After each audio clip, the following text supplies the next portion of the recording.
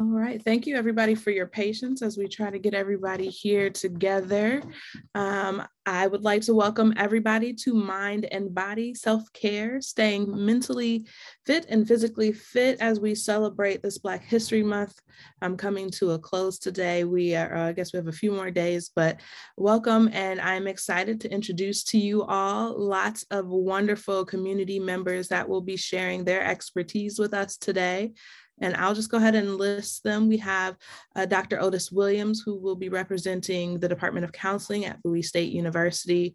And hopefully we can have Camille Butler come in, who is the advocate and educator for families with sickle cell anemia and the sickle cell trait, and also the founder of Journey to Happiness. We have Crystal Beckford, who is the VP of Patient Care Services and Chief Nursing Officer at the Doctors Community Hospital. Darren Stephenson, who is a high school administrator, behavioral intervention specialist in Prince George's County Public School System, as well as Greenbelt Cares. Reverend Raysor, who is the constituent service specialist for the County Council Chair at Calvin S. Hawkins II. And I am Lindsay Vance. I will be your moderator for today. I am an art therapist and licensed professional counselor, and I am also an art administrator and educator doing lots of different things in the community and the surrounding areas. I'd like to start us off today with just a land acknowledgement, recognizing that we are standing on land of those who come before us, particularly the indigenous peoples who have stewarded this land. And so I want to just start us off in making sure that we acknowledge all of those who have come before us. I am in Washington, D.C., and I stand on the land of the Piscataway and Anacostan people. And I know that this workshop is taking place all over Prince George's County. And so therefore, I'd like to acknowledge also the various indigenous groups that inhabited those lands, including the Mattapatnit, the Patuxent, the Piscataway, the Moyang, and the Pamunkey, those both past and present. And without further ado, I want to just jump into this panel today. We have some lovely folks here who are going to begin with just sharing their experiences with us and who they are and what they're bringing to the table. And then we'll do some questions, and then we'll wrap up with some questions from our audience members. So please join us. I'm going to go ahead and take away the slide with our information on it, just so that we can see each of our panelists, and we'll get started. So welcome everybody once again to my lovely panelists. Thank you for being here today. And if we can start with Dr. Williams, if you wouldn't mind just going ahead and introducing yourself, letting us know why you're here today.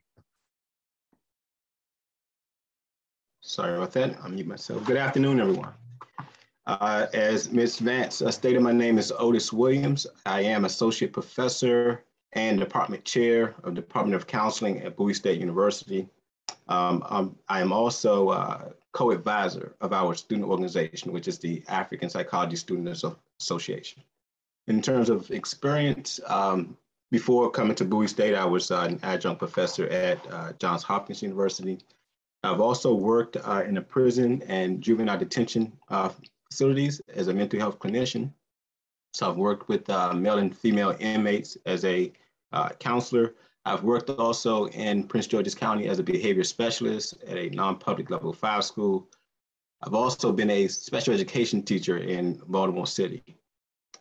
So my experience in terms of populations, really I've worked with individuals from 6 to probably 70. But most of my experience, I would say, would be with Black youth and young adults.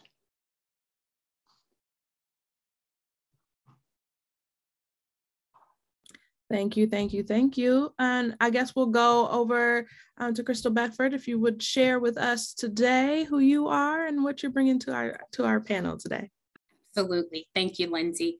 Good afternoon, everyone. So my name is Crystal Beckford, and I am the Vice President of Patient Care Services and Chief Nursing Officer at Doctors Community Medical Center here in Lanham, Maryland.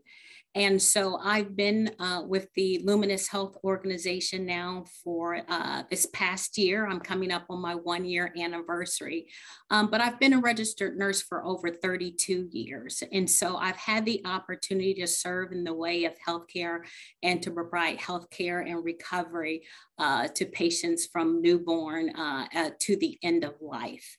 And so I'm honored to be a part of this. Again, in my 30 years of experience, I've probably worked everywhere at the bedside, from the critical care area to your med surg area.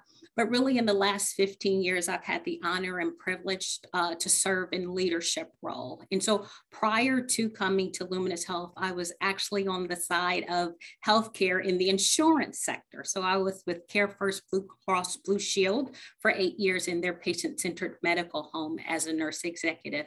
And then prior to that, I was actually a chief nurse officer in the state of Florida. So I've had an array of experience and an array of opportunities to really influence and shape healthcare, and more importantly, to educate around healthcare. So I'm excited to be here with you and to share some self-care and mental health opportunities. As a nurse, we comprise of over anywhere from 59 to 70% of the healthcare workforce.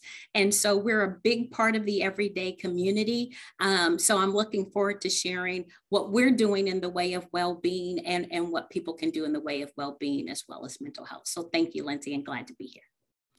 Thank you. Thank you. And it's so great to have so many, wealth of knowledge. It sounds like we all have been in lots of different pockets. So we'll have a rich conversation here today. I'd like to invite next Darren Stephenson, if you would come off mute and share yourself and who you work with us today. Absolutely. Good evening. Good afternoon, everyone. Thanks for getting on. Now, I'm kind of a small fry. I mean, y'all some two great introductions. I hate to come behind you two, but I'm going to try. So I'm Darren Stephenson. I have a master's in counseling. I'm a counselor behavior specialist for Croom High School, which is the alternative program for the south side of Prince George County. I'm a part-time family counselor for the city of Greenbelt. I work with the families over at Greenbelt West and for Springer Lake Recreation Center. And I'm also the lead counselor for the Walk-in Counseling Center for PG schools on Thursday night. So I've been doing it for 30 years. I'm from Philadelphia area. I've been in PG schools for 15 years. And I'm here to help you understand the world that our teens are living in. It's a lot going on. It's a different world. So I got a lot of feedback about, coming down to that level and seeing it from that perspective. Now, Mr. Stephenson, we're going to ask that you don't minimize all of that 30 years of experience ever again. You are just as qualified to be here as anybody else. Thank you for sharing that with us. Reverend Ray, can I get you to come on and share some with us as well?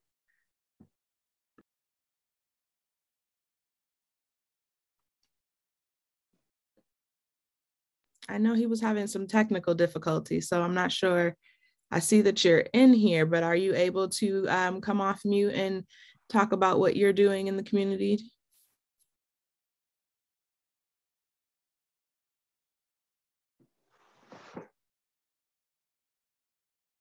All right, perhaps he's not there yet, so perhaps we can come back to him. And I don't think that Camille Butler has joined us. Like I said, she was going to talk with us about the sickle cell anemia. Hopefully she may get on as well a little bit later. Well, let us just go ahead and jump in and get started. And we kind of just want to have a conversation today. And I'm going to start with a question just about what does wellness and self-care mean to you? And I think that is a good place to ground us in as we get started in this conversation today. And if anyone would like to jump in first, feel free, and then just pass it along as we go.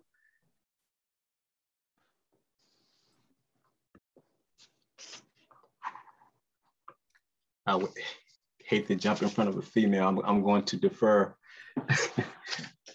So this is Crystal Beckford. I'd love to start off with that. I think I can say that being a nurse of 30 years, that my whole mindset is nursing and wellness. And so you'll hear me come from that perspective, but I'll also share my personal perspective as well as what I've seen in the community. So one of the things when I think about what does wellness mean to me, and that was the question, is one of the true forms of wellness that we can achieve, especially in the African American community, is when I think about wellness is making sure that we are getting our annual checkups. In addition, that we're making sure that our children are doing that. That annual check-in, both with your healthcare provider, as well as when you think about dental health, is extremely important and is definitely a way to stay healthy and to stay well.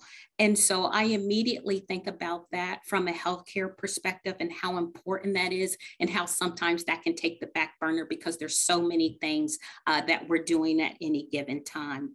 But I also think about, in general, when you talk about health and wellness, it's important that you find what works for you from a health and wellness standpoint. And so that means taking care of your mind, body, and spirit.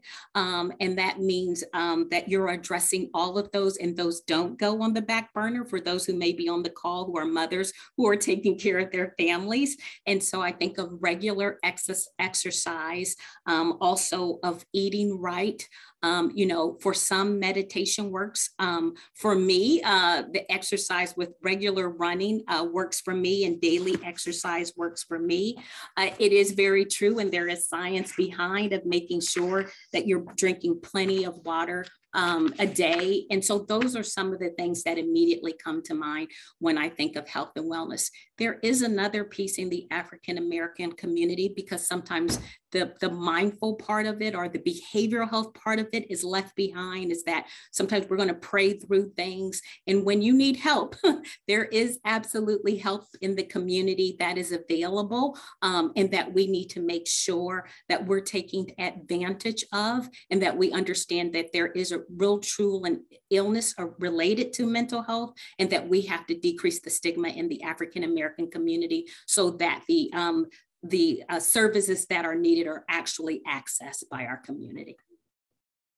That's beautiful. And I'm going to uplift a couple of those moments, because you started out with these annual check-ins that are so important. And I would like to throw not only just those physical check-ins, but also those mental health check-ins. Yes. I think that is one of the things that we have not normalized, particularly in our community. And I heard you say that towards the end, that is a part of it. And so thinking about the whole part of us, like not just a piece of us, but our whole beings, and what that means to actually really be well. So thank you for that. I'm going to go ahead and throw it to you, Dr. Otis.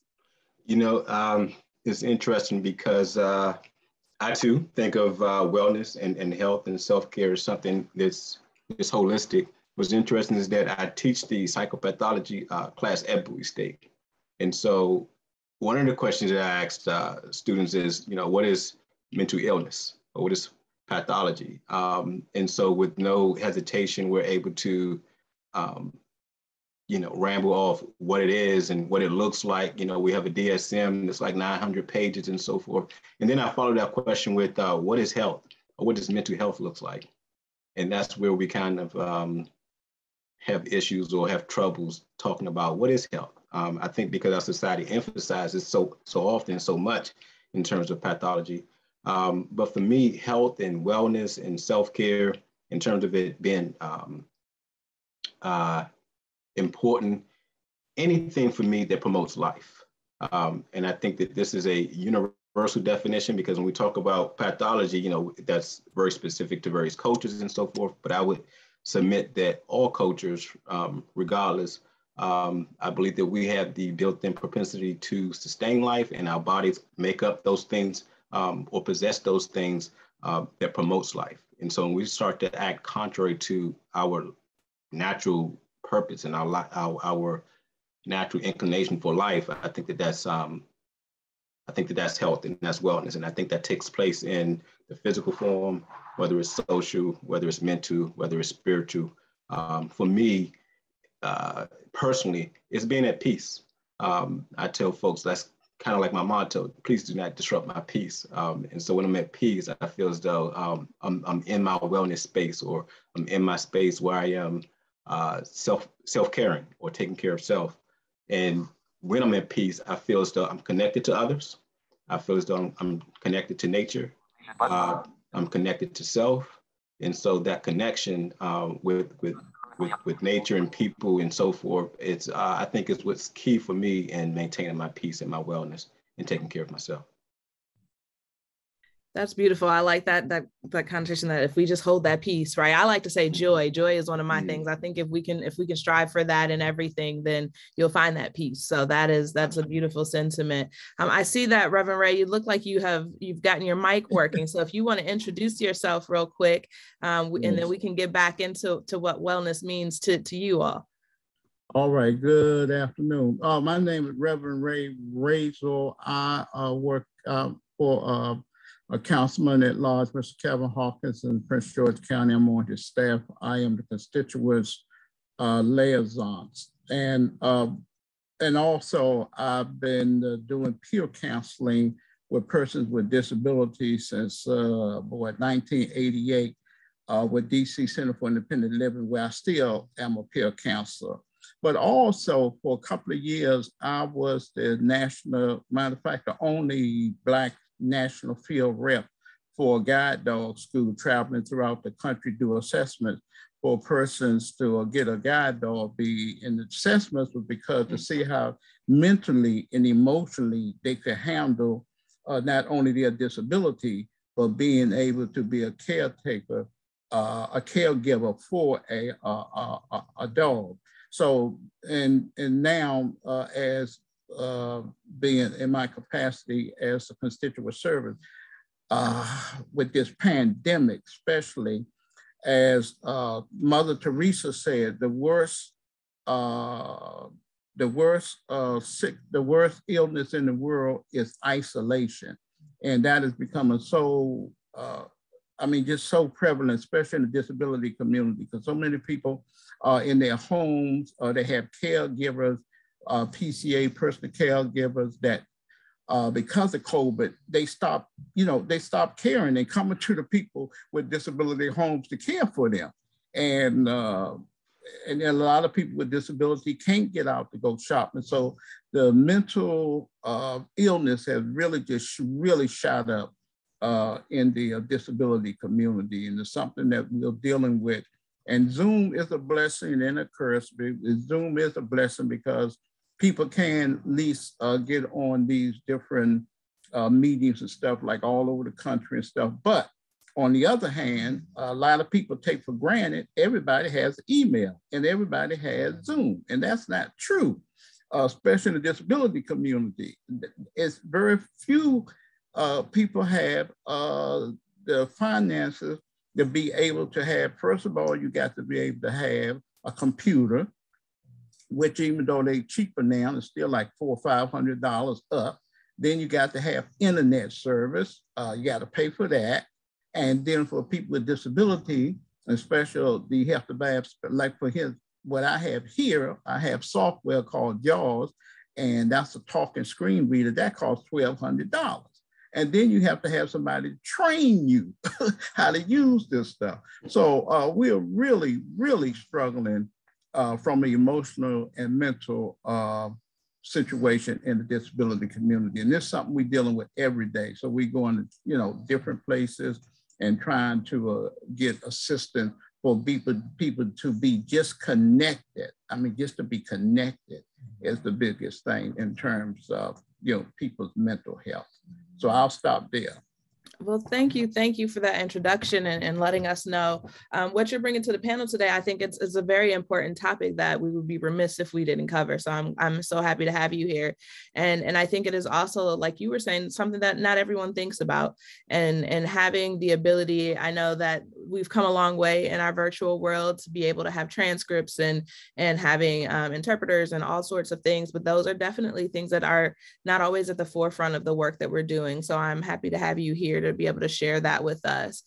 We began this conversation just recently, so you didn't miss too much, but we are talking about what does wellness and self-care mean to you? And I know that it looked like, Darren, you may have some things to say about that, and we can hop back over to Reverend Ray. Absolutely. I like everything that's been said so far. This is a much needed forum. Wellness is important. It's a way of life. It's like now it's a matter of life or death, because a lot of folks are really struggling out here mentally, physically, emotionally. But I live in solitude. That's a place where I live, right? And it's a state of being alone without being lonely. and it can lead to self-awareness. That's what solitude is. I can go to a place in my mind and escape everything. I don't need vacation. I don't need all those other things. You have to really do a lot of soul searching today, especially when you work with younger people, because they big on grandiose and what's in front of them and immediate gratification, and it's hard to slow them down. So you have to wait for teachable moments, that I call, when you're working with young folks. But wellness and solitude, that stuff is the utmost important, especially when you're a level-headed professional, because it's not easy to help people who really don't want help or who don't know how to ask for help. So I spend a lot of time, chasing folks and kind of being persuasive for people to see things from a different angle to really help themselves, because self-help is your best help. Helping yourself is the best kind of help. So it's just hard to motivate young people these days, but that's one of my biggest concerns, and one of my biggest strengths is getting them to see it from a different angle. But wellness is definitely important. All right, thank you. Reverend Ray, did you have something you wanted to add on what wellness and self-care means to you? Wellness and self-care. One of the things, when I was traveling, and even now, I'm the president of several organizations. I also host and produce 2 talk radio shows a week. One is called Sight and Vision Disability and Senior Talk Radio Show, where we have reps from different organizations come on to talk about products and services for people with disability. The other is I do a show called CAG, Capital Area Guide Dogs, for a person that have guide dogs. And one of the things when I was traveling, I would ask people what's the reason they're getting a guide dog. One of the top 3 answers would be it increased their social life, because especially with white people, maybe not so much for Black people, but especially for white people, they will gravitate to you if you have a dog. They'll come over to you and say, oh, that dog reminds me of Duke or King or whatever. And so they'll start a conversation with you and all of that. And so now, because of COVID, people are not coming up to you, with a dog. Some people do, but some people don't. And so people, it's the reverse thing now. Matter of fact, when I would take my dog out, I'm on my number 7 guide dog named Raven. When I would take Raven out, nothing for, people to come up and run up and talk to you and ask you about the dog and all. But now, people just stay away from you and they'll holler, because blindness in this COVID situation, we really are being isolated, because face it, a blind person, to assist a blind person, they have to touch you, okay? So people not touching blind people right now. So they not assisting you. They might holler and say, turn that way. Like when I'm going across the street, not with my dog, but with a cane, people will run up to me and grab me. And even if I don't want to go across the street, they dragging me across the street. And I say, no, I was just standing at the corner waiting for somebody. But now that don't happen. They'll holler and say, no, don't go that way, go this way, go that way. So just circling back what you're saying about the mental wellness is for us in the disability community. Already people think that if you touch a person with a disability, you're going to catch something. So now even more so, it's really becoming a problem, especially with the Black community. For some reason, no, I won't say for some reason, still from slavery time, when a Black child was born with a disability, if the master knew it, if the slave owner knew it, he killed the baby. So Black people learn to hide the disability or compensate the disability for Black kids. Now, unfortunately, even today, Black people are still ashamed of their Black kids that if they have a disability. And one of the things I find out that the Black kids with disability, they don't get they don't get noticed, or they don't get diagnosed early enough, and they don't get the services and all, because the Black people still, and even if you go in your Black churches right now, they don't even have where they accept kids with disabilities and stuff, or make it wholesome. So it even more so now. So Black people with kids, they like I say, they don't get the services and all, but they don't want to recognize that their child have a disability. Now, what white people do, when white people had kids with disability, the parents get together and they start organizations and stuff and everything. There's not one Black organization that's a decision maker or owned by Black people for people with disability. Not one. All of them are white. Okay. So anyway, those are kind of things that we're really struggling with. So in terms of health and wellness, you know, that's what I'm working on every day, just trying to re-educate. Well, I don't know about re-educate, but educate families and all in the Black community. And I don't, you know, and I don't make excuses or apologize for Black people. I mean, Black people who I live with, I'm Black and all, and those other folks, they take good care of themselves. Like the Asian people, how often you see an Asian, well, when you did was out and about, how often you see an Asian person with a disability out in the street? You didn't, because they take care of their own. Latino people, same thing. So anyway, you know, it's a whole culture thing that we're working with. And one of the things that came to me this month, because I am the president of a couple of blind organizations, there's two major national blind organizations in the country. And one is National Federation of the Blind that has over 50,000 members, 700 chapters, and on their board of directors, which is 17, they got 3 Black people. Of the 50 states, they only have 4 Black state presidents. Of the American Council of the Blind has over 10,000 people and members, and on their board of 17, they only have 1 Black. So all the interviews and all I've been on this month, basically us, you know, talking about, you know, how Black people want to feel, Black blind people feel about being part of the organization. And I realized that, you know, we're at the point now, we don't have to keep begging these people to take care of us. We don't have to keep begging them. We need to, you know, Black blind people, we need to start taking care of our own self. So those some of the struggles that we're having, that's probably more than you want to hear. But anyway, thank you. Well, thank you for that. And you brought up a couple very important themes. And one that is very interesting to me is that idea of solitude, where Darren is saying he's living for that. And we have folks who in that solitude are also struggling. And particularly now during the pandemic, as we have been forced into this isolation that we haven't been used to. And so I think if you were already feeling isolated at this time, you're probably feeling more and more isolated. And so I think that those are some things that we can definitely lift up and talk a little bit more about today as well. I have also noticed that Camille has made it, so I want to give her an opportunity to check in with us and introduce herself. And we are just in the discussion now on what does wellness and self-care mean to you. So if you want to join us and share that portion, we'll add you into the conversation, and then I'll circle back to a couple other themes I heard. Thank you so much. And my apologies. I came out of an appointment late, so I have to preface everything I say with that. So my apologies. But I jumped on at a very good part of the conversation. And yes, there were a lot of good points that were brought up. So again, my name is Camille Butler. I had started a nonprofit called Journey to Happiness Movement approximately a little over 5 years ago. I advocate for the sickle cell trait community. Many times, you know, there's a lot of emphasis on sickle cell disease, and I understand why.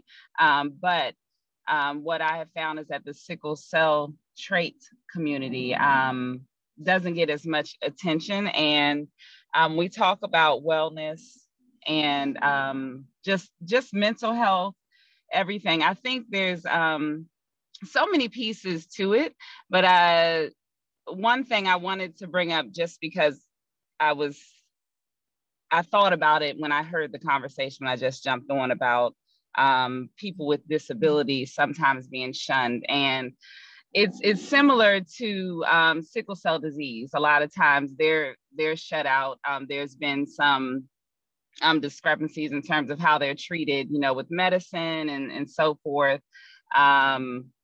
And I'm not going to go too deep into that, but what I will say with sickle cell traits, what has been like a trending message that is sent amongst our community, people of color, is that if you have the trait, you can live a normal life. You don't have to worry about anything. All is well. You don't have sickle cell disease. So there's nothing, no real concern. And that's the message that is, most often sent to people with sickle cell trait. I am a carrier.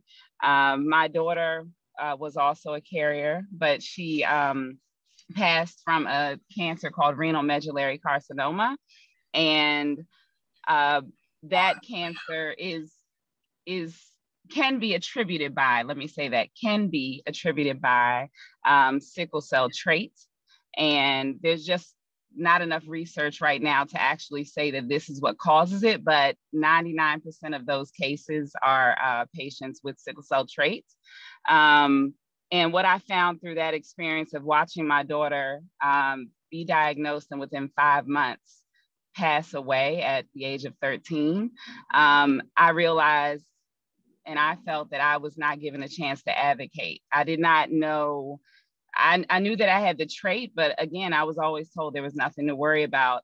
And so I learned that, although, the medical community, of course, there's a ton of research for sickle cell, but I think we have to just empower ourselves and understand that, doctors aren't God, and none of us, we all have to play a part. And I think I relied so much on the medical industry, and that's, I'll just blame myself for that. But we have to realize that we have to empower ourselves, and we don't wait for a doctor to tell us what the symptoms are. We have to really do research on our own.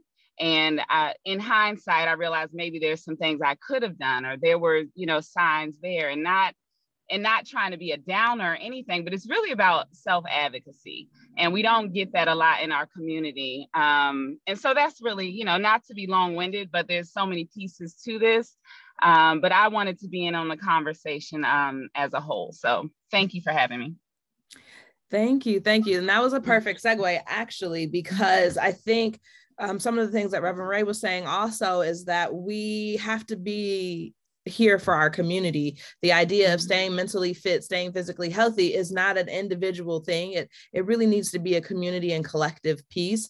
And I think that is what we have been missing, and we are really in need of right now, is how we come together and support one another. And I think part of that is like what we're doing here today, is sharing the knowledge, right? And giving each of our expertise in ways that are, receivable by many members of the community, but also, I think we have some work to do, is what I'm hearing y'all say. I hear that we have relied on the medical systems, and we've relied on places, but we also understand that we are in a country where oppression is real, racism is real, and we have really had some systemic issues that have not given us the best of care. And so it is up to us to seek out that better care. And so I'm wondering, as we continue this conversation, what are some ways that you all, or maybe your organizations, have implemented self-care or even this community-based care during the pandemic, and maybe some examples or some resources that we can share with the audience here today? Well, I'm sorry. Go ahead. Okay.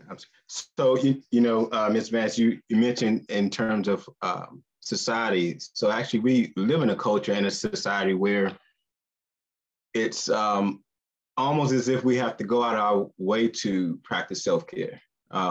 It's like those things that are not good or not healthy for us are probably the most accessible things in terms of diet, in terms of exercise, and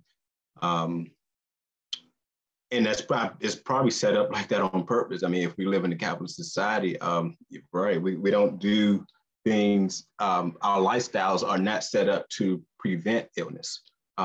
There is more intervention, and we know with intervention there comes more money, more profit, more revenue, and so forth.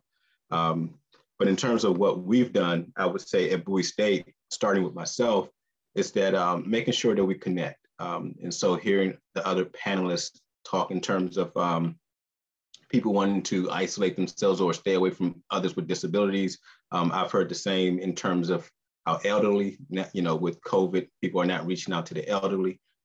So COVID has, in many ways, kept many of us isolated. So what we started at Bowie was, although we were working remotely or virtually from home, we said that we're going to meet every week on Zoom, or we're going to meet at a destination and social distance and so forth. And this was before we were able to come back to campus. But we looked for ways to connect regardless of the pandemic and so forth. Because as African people, what makes us human is that there are other humans. So we realized it, and that's the concept of Ubuntu. And our wellness, our health actually depends on that connection with other people. Also at Bowie State, we started what we call the Wellness Week, where we canceled classes for that particular day. And we had people throughout the campus community come up with their own wellness events or activities in terms of, actually we canceled classes that entire week, but the wellness activities that we set up was for a particular day. And so the community was just filled with these events. One of the things that I initiated was what we called a nature walk, where we just walked around campus and we talked about life, we talked about nature, and we tried to be more conscious or cognizant of the nature or the natural things on campus that we don't normally pay attention to as we were racing across campus trying to get to class or trying to get a meal. But just trying to be in that particular space. I often tell my students that we're often in a state of becoming, where we're going to the next class, we're going to the next event, or we're even thinking about the next activity. And rarely do we have an opportunity, or we have the opportunity, we just don't take advantage of the opportunity to be in that space and pay attention to what's going on at that particular moment. I tell students as I'm actually talking, you're probably thinking about the drive home or work tomorrow or what you have to, what's going to be for dinner and so forth.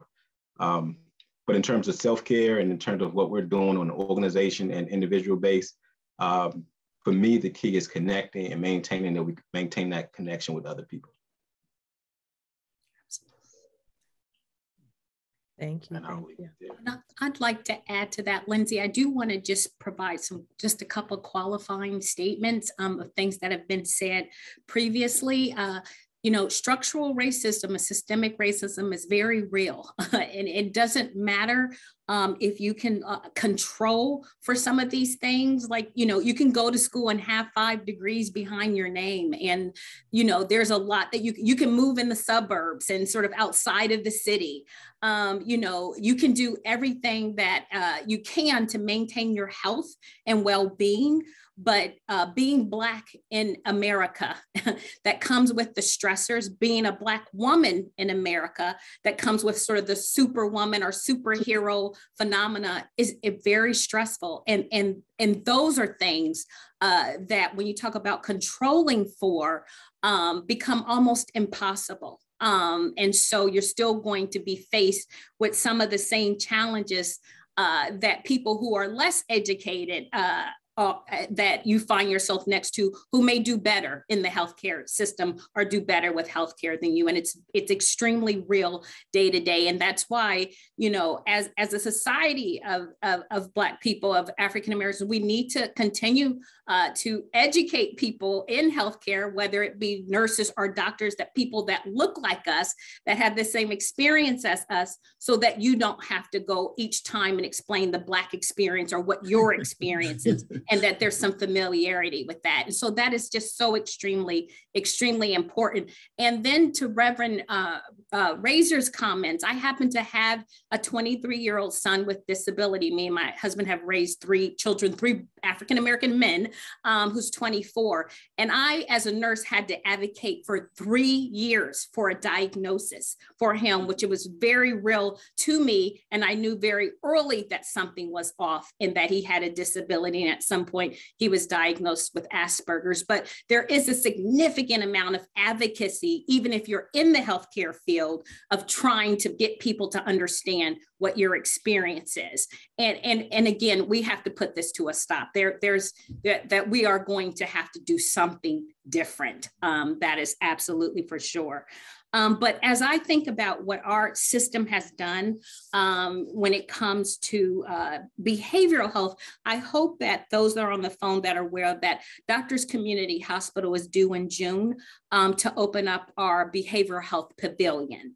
And so we'll be opening up a pavilion on our campus here in Lanham, Maryland. We will be starting with outpatient mental health clinic, and then we will be having an inpatient unit, psychiatric unit with 16 beds, and that will open up in December. So that services are very much needed in the Prince George County. You can't take people who need the service of mental health to the police department. You have to take them to the right area. And so we are honored and excited about being able to soon offer this service here in Prince George County. But in addition to that, what we've done for our healthcare workers who this 2-year pandemic has drawn on long for all of us, and so it's tiring and it's taxing, is that we have done a lot. We have made some adjustments to our workforce so that we have more workforce flexibility.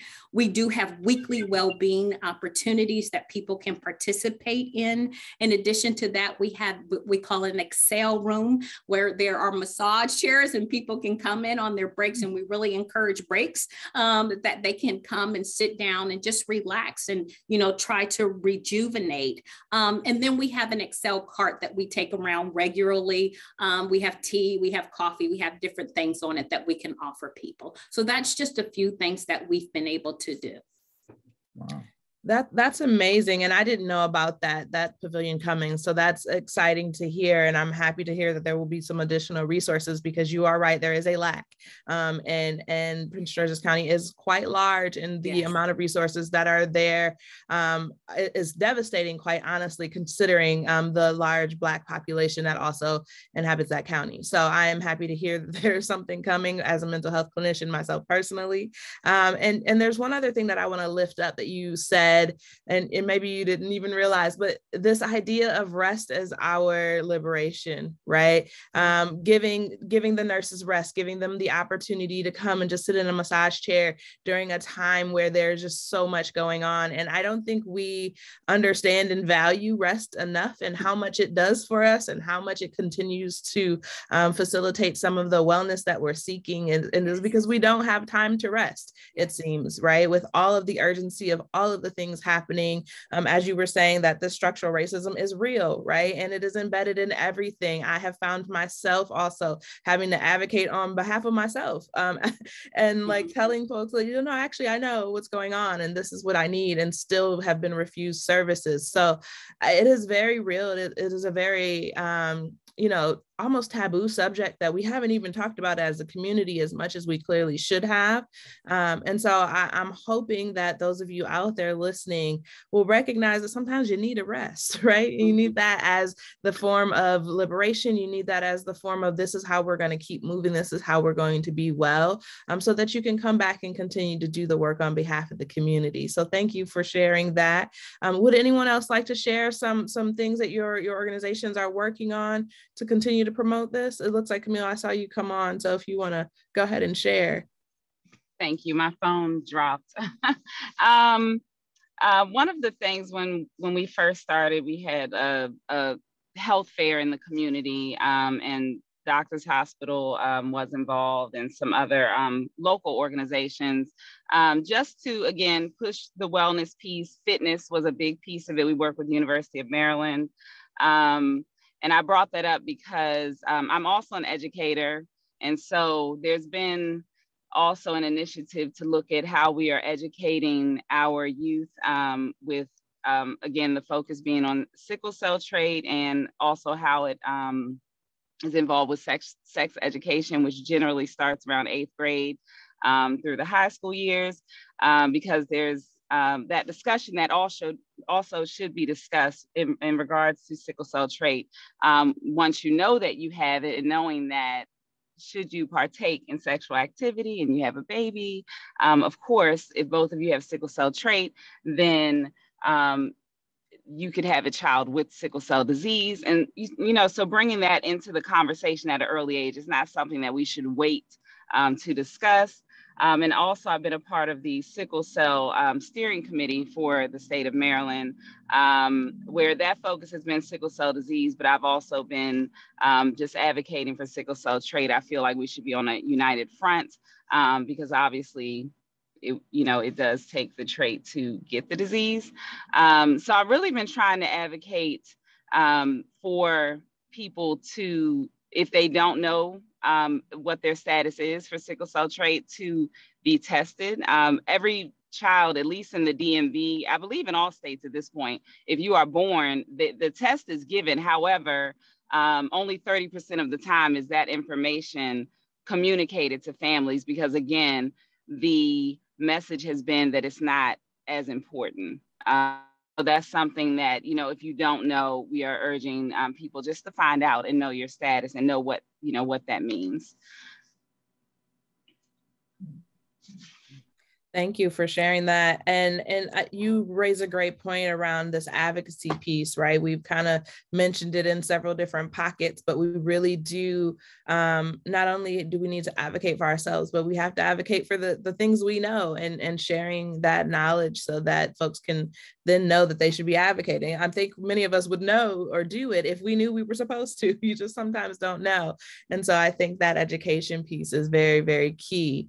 I want to leave this question still here, Reverend Raysor or Darren, if you all want to jump in, feel free. Rev, you got it.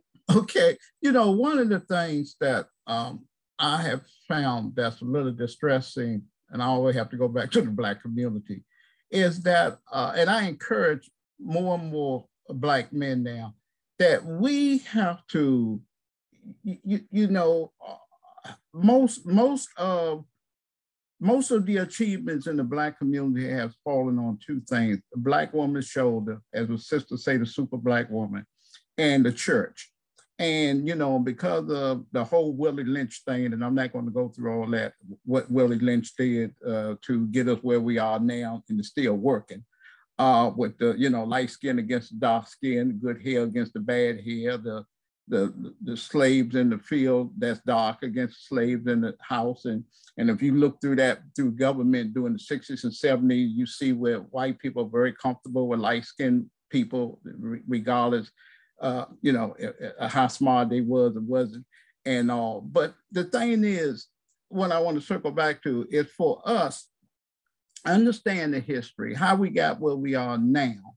And a lot of us understand it in our head, but we just haven't accepted it in our heart because there's nowhere in the world at 41 million people, Black people, and the kind of money that we create, that we don't own anything. And when I say own, and when I hear, I just cringe when I hear they say that Prince George County is the most wealthiest county in the world, Black people. No, what they don't understand, what they mean is Prince George County people make $100,000, $200,000. We're not wealthy. We might be rich in terms of getting that money every payday, but once that money gone, you don't have that $200,000, $300,000 home mortgage that you can pay.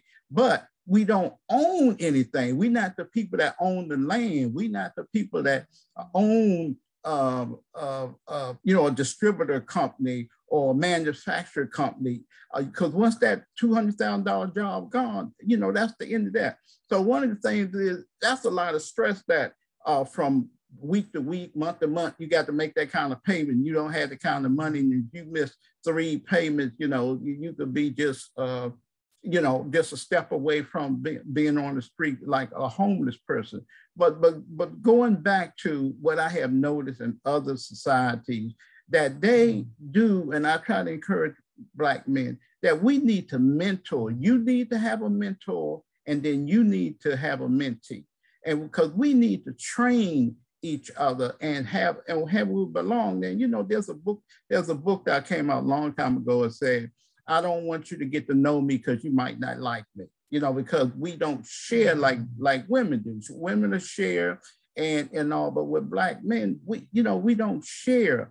And a lot of times it's all right for us to get together and cut up and do the dozens and all of that. But we should be talking about, hey, brother, you know, economics. Do you have a, you know, what kind of work you do? Maybe I can, you know, use your services. Or, I mean, it's a shame to say that in Prince George County here, that's supposed to be the wealthiest of Black people, we do not have a grocery store.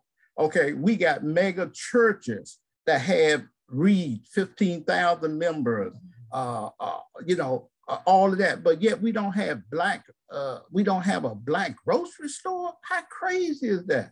We get out of church on Sundays that we jumping up and down with each other and passing the basket, but yet when we leave there, we run over to the Chinese store to buy food. We don't go to a Black store. So it's something there's something really wrong mentally or psychologically with, you know, with us. And we one of the most educated counties supposed to be, you know, among Black people. When you look at the council, it's 11 people on the council, most of them Black. But when you find out who is in charge of the Prince George County Credit Union, it's not Black people. Okay, so, you know, we just got to be educated and look at some things that's really going on to get our health and get our mental, emotional, and then physical health back together. This is still a county with wealth as we supposed to be. This is still considered a food desert. And, you know, a food desert where we got, you know, Popeyes, Wendy's, you know, all these places, you know, right and walking distance of each other. You know, being on the council, I had the opportunity to be able to sit in on meetings with different organizations and companies and stuff that you know, that wants to come to the county and stuff. And we lost places because some of these companies don't feel that they have the kind of education that they did a survey. Amazon did a survey, and another company did a survey. They went to the schools, to our elementary schools, to see what the kids was learning. Okay, so they decided not to they decided not to open up factories and stuff here in this area and all, because they said, well, what the kids are learning in our elementary school, they wouldn't be the kind of workforce they need in 20 years. Okay, so we got some work to do. We got some work to do. Thank you, thank you. I'm gonna give it to you, Darren, and then I have a couple things I'm gonna interject. Hey, Camille, how you doing? It's Darren from the Rec. I just want to say hi to my girl, Camille, first. And hey, you guys are saying a lot of important things, a lot of factual things. And you're right, Rev, the bottom line, we need a lot of work starting with us as men, right? I work with young men all day long, all 3 jobs. And it's very, very hard to get our young men together. But in their defense, they're missing out on a lot of things, right? The structural racism, not having Black male teachers, the men in their bloodline not spending enough quality time with them, all that good stuff. I got a master's degree with 30 credits. I've been a counselor for 30 years, and my father been in jail 48 out of my 53 years. So it's just a lot that we have to endure as men, and we need to get a strong body of men to come together and show some leadership to help the youth come along. Other than that, we're going to depend on the women. So it's like equating Mother's Day to Father's Day. It ain't the same. You know, you can't conceptualize the time that girls spend with their mothers and aunts to what boys spend with their fathers and uncles. So we got a lot of work to do, Rev, but we got to do some talking behind the scenes to try to pull us together. And that's all I wanted to say. I think you also, Darren, make a great point, is that we got to do it with our youth first. And we got to do it broken, right? We got to come together, even if it don't look right. We got to come together even when we don't have all the answers just yet, right? Mm-hmm. And I think that is the hardest part when doing this work, because, you know, we're asking you to start with yourself, but sometimes it's difficult to start with yourself. So sometimes you need to get together with 2 and 3 others who don't know where to start and just figure something out. And I think that is the catalyst for this community and this collective healing that we're seeking, right? Is that we know that all of these things are against us, but we're still here. right? And we have been, and we continue to be, and our body's innate thing that it wants to do is survive. And so at this point, we're surviving, right? And even when all the odds are stacked against us, we're surviving. But I think our community is saying right now is that it's ready to thrive. And so I want to kind of move us and shift us into that solution-oriented and maybe strength space where we can figure out what does it look like for us to actually have these things, right? Have those grocery stores, have some ownership, have some investments that are our own so that we can then come back and create that generational wealth, create that generational wellness that we're seeking. And so I'm hoping that you all have some ideas or some thoughts or some things that you've been working on that you can share with our audience today on what it looks like to thrive and how we kind of move in that direction. So I'm going to open it up again. Well, for I've actually, my dissertation was on the institutional racism and Black-owned businesses, and actually stemmed from my observations in Prince George's County. So I grew up mostly in Prince George's County, where I noticed that as I went shopping, you know, whether it was Iverson Mall, whether it was Forestville, Prince George, Landover, wherever, it was apparent that African descent people were not the owners of these shops. And then we talk about, as the Reverend and others have talked about, the so-called wealth or the income of Prince George County. And I strongly feel as though the county has been and continues to be under attack. And I think this is by deliberate. I think this is a plan. I think when you leave out your home and you don't have a grocery store that's within 2 miles, if you don't have several grocery stores that are within 2 miles, as I have observed in other counties, there is something wrong. There's something wrong when we look at our school system and the amount of tax, you know, people pay and so forth. And I think that there is a systemic attack because we know what happened back in 1921 with Tulsa. And I think that since then, even before then, white folk vowed that there will never be another Tulsa. There will never be a community such as that, because that gives us the foundation in which we can grow and make these changes that we're talking about. And I think Prince George had the greatest potential to do that. And I think that's why they have continued to be under attack. But I see this as nation building. In order for us to be, if it's a nation within a nation, first of all, in terms of consciousness. So like Africa, you can have all the resources in the world, but if you don't have the consciousness in terms of what to do with those resources, then you'll just be returning those resources back to other communities, or you'll be financing other communities. As other conscious speakers have often said, with all of the talent that Black people have in these United States and even beyond, in terms of music, entertainment, and so forth, but we do not own one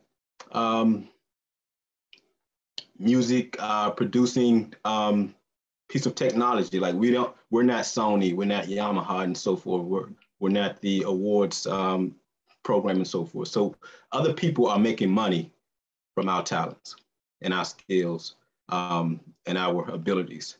So I would say first seeing ourselves as a people, which many Black people, that's like they don't have that consciousness in terms of we are Black. Regardless of where, if you were born in the United States, in Africa, or Europe, because when you have that unified consciousness in terms of identity, then you see other people's problems as your problems, and we don't have to rebuild or start from the beginning. Right on, right on.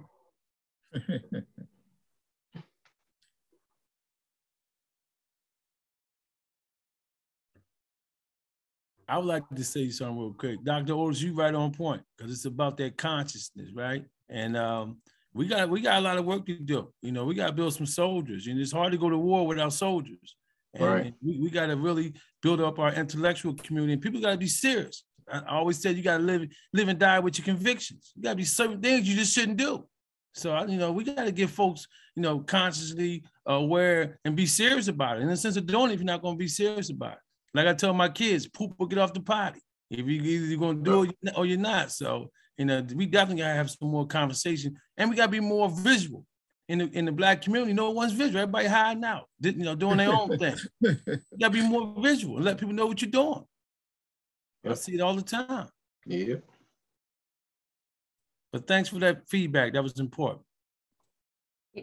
Lindsay, this is Crystal Beckford. I'd like to make a point. I do think that Dr. Williams is right on point, and I would agree with what's being said. I often have conversations in my household to say that our forefathers built HBCUs. So they built historically Black colleges and universities on day labor work, cotton pickers, maids, butlers, and they built those institutions on practically nothing, right. But they were built. And then when we talk about, even if we talk about just our Prince George County and one of the wealthiest counties, and we say we don't own anything, but what our forefathers were able to do because of the sacrifices that they were willing to make. And the question is, what sacrifices are we willing to make to right. really say enough is enough? This is the world that we are going to create for our youth and for our future. What I can say, and where I see a spark, is that I had three 20-year-olds and three young men that in their 20s, and their thinking is very different than mine.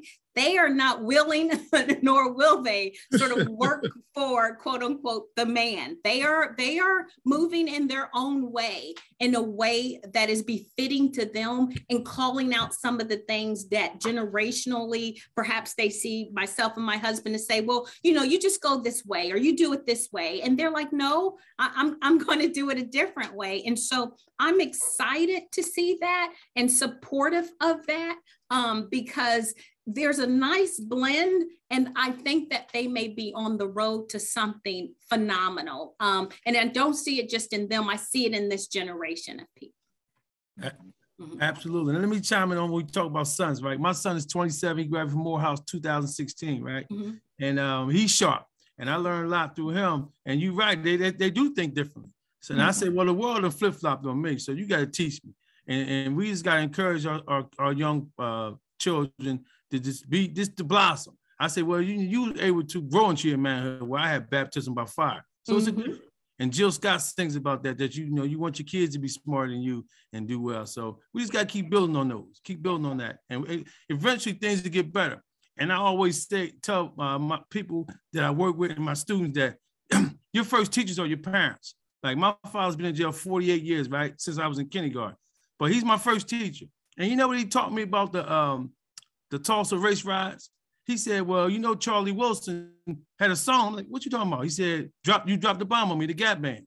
Mm-hmm. And you know what the Gap Band stands for? The three major streets of Black Wall Street, Greenwood, Archer, and Pine. Mm-hmm. And that's why his song, You Dropped the Bomb on Me, he slid it right by us. He was talking about Black Wall Street. Mm-hmm. My father taught me that from prison. So those are the things that we got to elevate consciousness on. That it's people out there that's doing some things, but it's individual stars instead of collective stars. Yeah, absolutely. And there we go. We right back at it, right? So we're recognizing that the work is being done, y'all. And I think all of us are doing the work in our pockets. And I think that's why it's important that we come together in forums like this to really share what that work is, and then figure out how we continue to do it collectively. Crystal, you said something around this idea of like our forefathers were able to do it with less.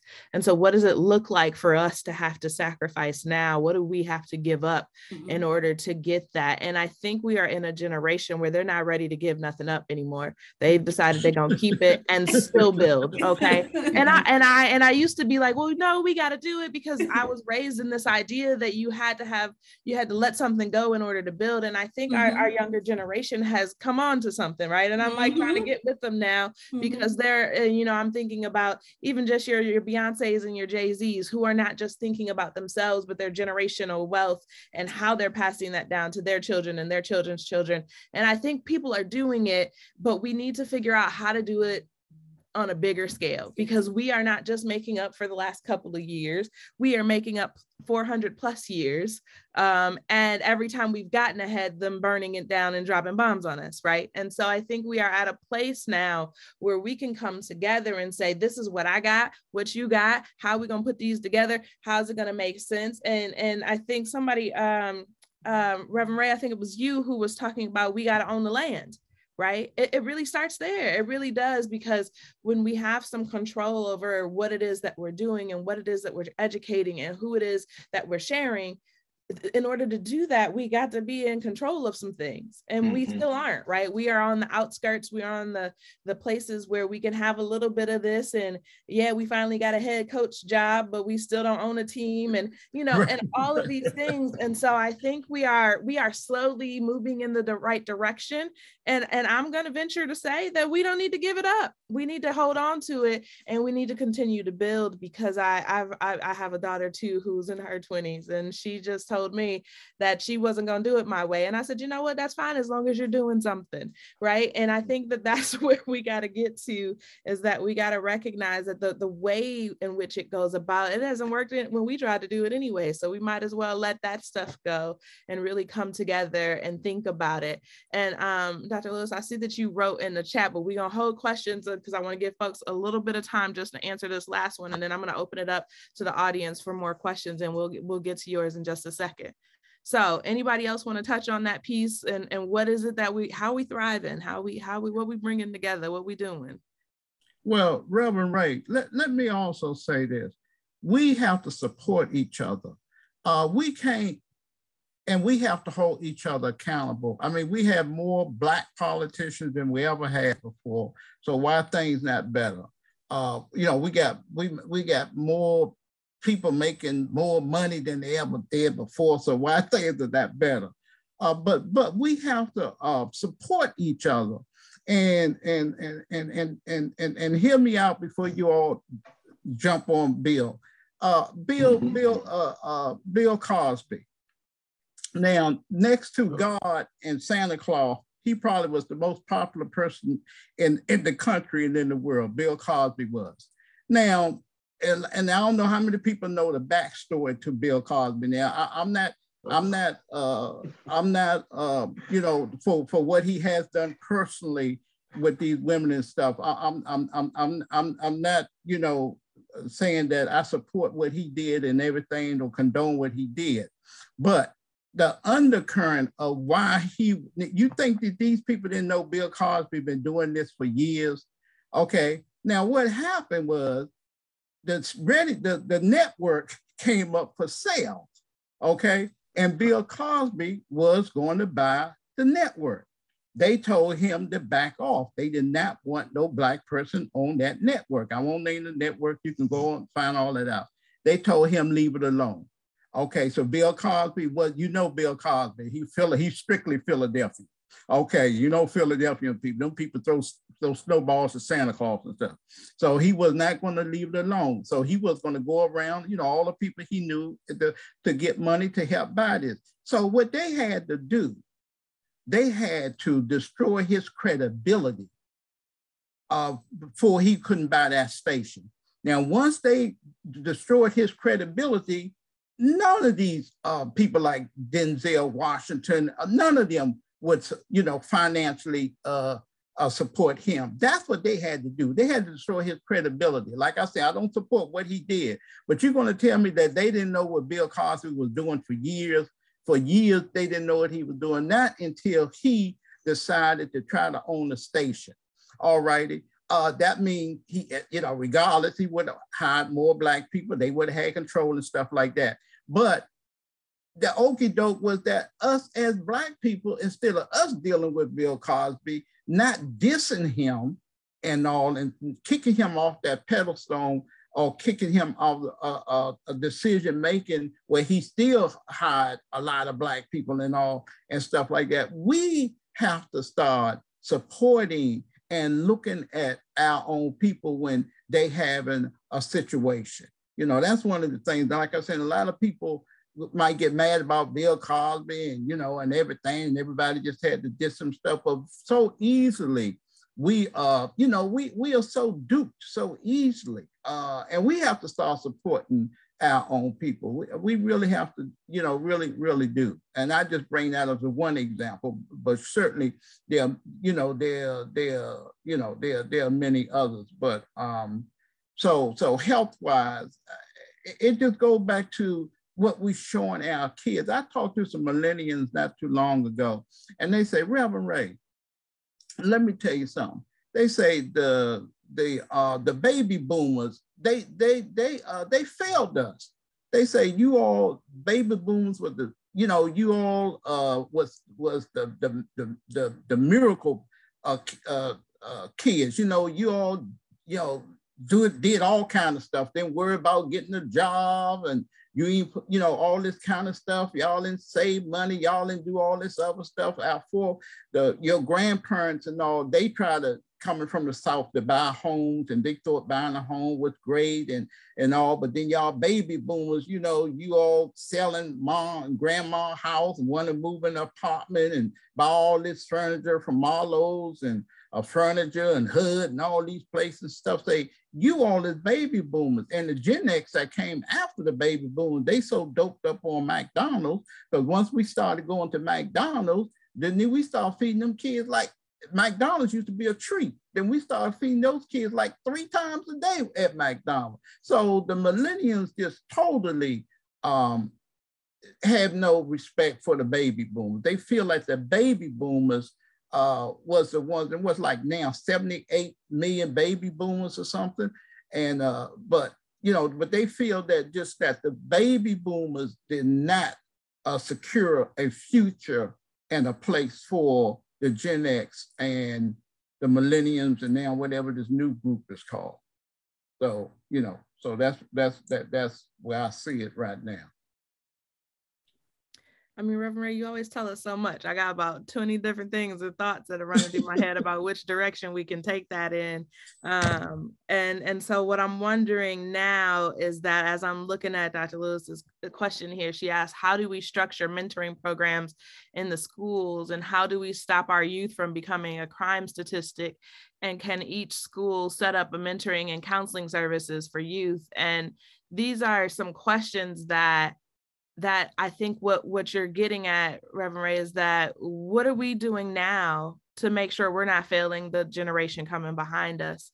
And so, and how does that look? And what do we do to ensure that our young people have the support and the services that they need to thrive? And so I have some thoughts on it, but I want to hear from you all first. And then again, if anybody else has any questions, feel free to go ahead and put those in the chat, and I will queue those up for us as we start to close out. Thinking about, now I'm in a middle school, so I work with like 6th through 8th grade in Prince George's County, and our county does offer a lot of support and programs for students. However, what I do find is that sometimes when we are structuring like mentoring groups, maybe we say there's a criteria, right? We say, oh, well, they have to have a 2.0, right? Or I'm going to just select, like we've had mentoring programs and maybe they just select the kids that have good behavior, right? That aren't causing any issues.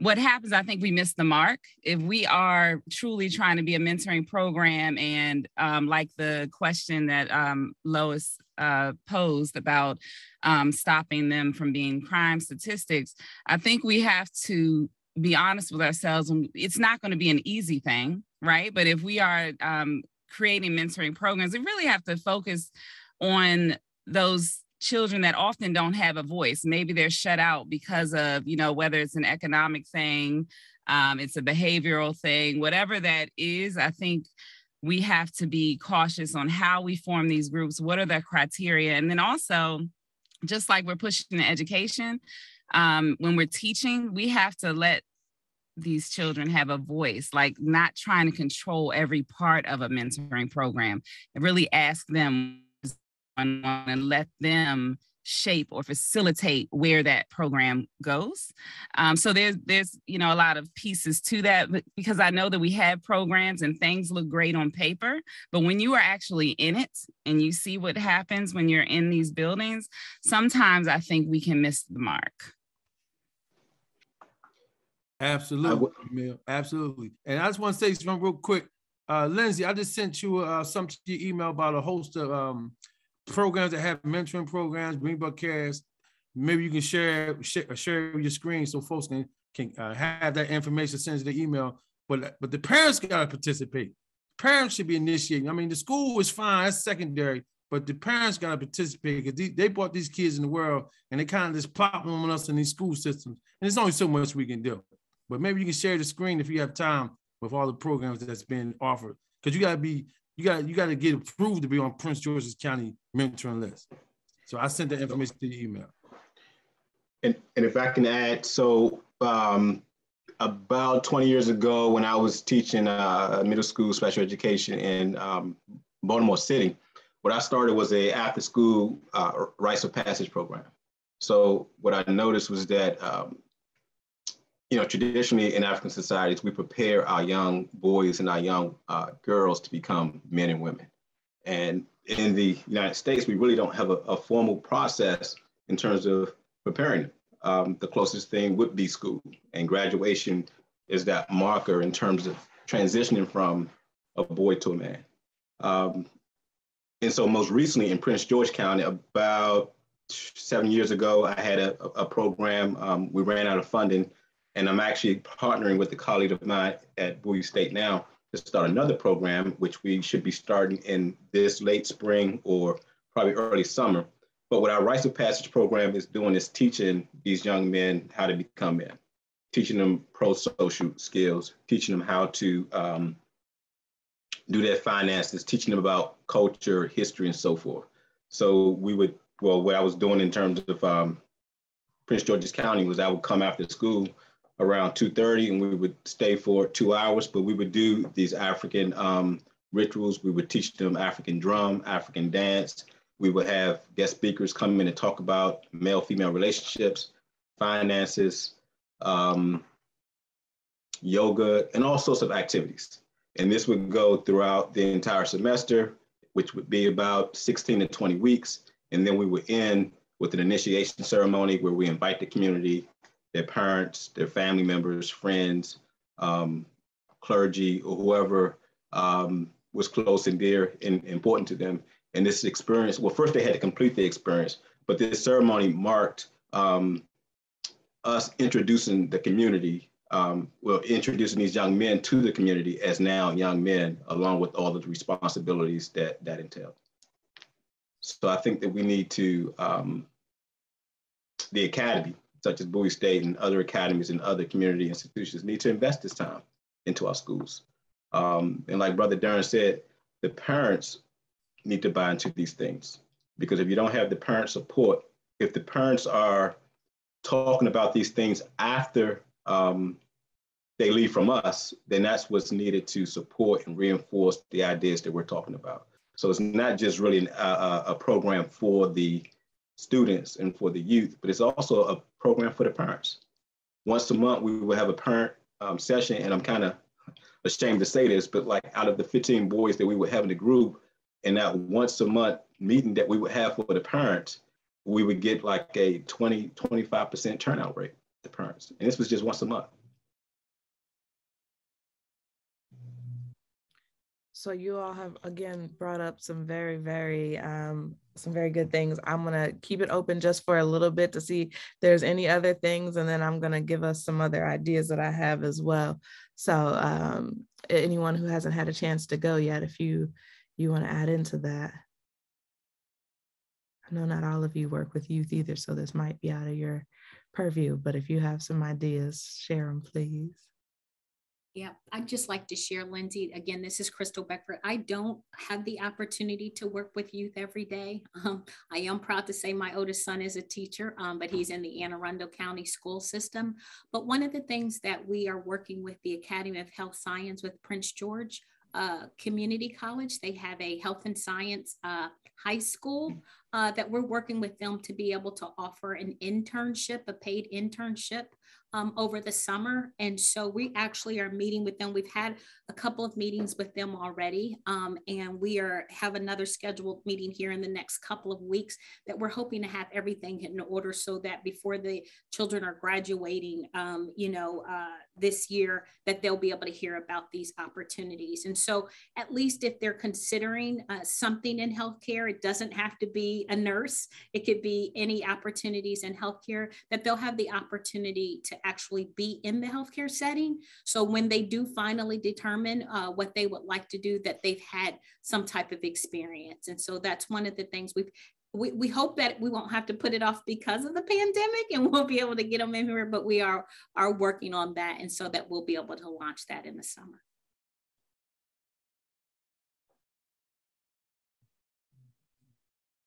Okay. Camille, did you have something, or I saw you kind of reach, so.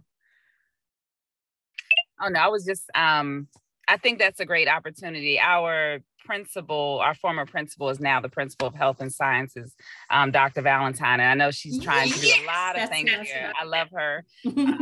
So it's wonderful to hear about those things. And I think it's so important with everything that we said, if we were all taking a piece, which sounds like what is being done, that sometimes it's the small steps, that make a larger impact. So I'm just happy to hear that. I think it's not sometimes, it's always, it's those small steps. The thing is that we need to lift them up. And I think that is what's the piece that's missing, is that we are hearing a lot about the crime and the things that some of our young people are involved in, but we're not hearing all the good stuff they're involved in. And there are so many opportunities, particularly here. I'm from Wisconsin, and I didn't have opportunities at the ready, and they still don't have opportunities at the ready like they do in this area. And our young people here are very fortunate to be able to have access to so many programs and all types of things. And I think one of the key things, Crystal, that you said is that it's a paid internship. A lot of our young people are not here to do work for free. And so, I think if we really want to curb some of the crime and some of the things, is that they not only want their voices heard, they want to be able to contribute, and they can't contribute if they can't contribute financially, if they don't know where their next meal is coming from. And so I think a lot of, even if we're thinking mentorship or things like that, if we can find opportunities to help our young people make some money, and that's usually going to be the way that we're going to get them in, because they're going to have some more resources to be able to do the things that they're trying to do. And so ultimately, I think we have a couple things that I feel came up, is like, we need to center our youth and we need to center their voices, right? So giving them the opportunity to share what it is that they're doing and where they're going and what initiatives are important for them, because they may not have the same ideas and thoughts that we do. I've learned that sometimes the hard way, and making sure that we have some funding that is geared specifically towards our young people. I know a lot of us want them to do community service, and we want them to give back freely and all of these things, but when they don't have someone pouring into them in that way, it's very hard for them to give up what little they do have. And that may just be time. And so we require that they get these service hours in order to graduate, but are we requiring that somebody else is paying them to do some work as well? And so we just need to start thinking about our models and how we are showing up in the world and educating our young people. What we used to do don't work, and it didn't really work then. So why are we still doing a lot of that stuff? We want to start breaking down and dismantling some of those systems, particularly those that are rooted in oppression in this prison to school pipeline. Like we got to remember that we aren't preparing our young people to go to prison, but if we keep teaching them the way that we've been doing, that's exactly what we're preparing them for. And so as an administrator in the schools, I see it every day, and I'm constantly fighting against a lot of the systems that are just designed to keep our young people in these boxes and keep them behaving well rather than exploring and expressing. And so those are some of the ways in which I hope to continue to do this work, and giving opportunity for our young people to shine and share their voice, whether it be, I particularly like the arts, so I'm gonna always use that as my catalyst, but we have some great engineering programs, and it's great to hear about these health and science programs. So there are so many many things out there that we just have to connect our young people to. And you all mentioned that it's important to involve the family. And so I wanted to just mention that sometimes we're asking kids to bring parents that they don't have. Right. And so we got to be careful with our language and saying, well, it's a parents' night. Well, they might not have a parent. They might have a grandmother. They might have an auntie. They might have someone else who's looking after them. And so making sure you're actually inviting the caregiver to show up for these things, because you may get a little better turnout, because if they didn't feel like it was for them, then they're not coming.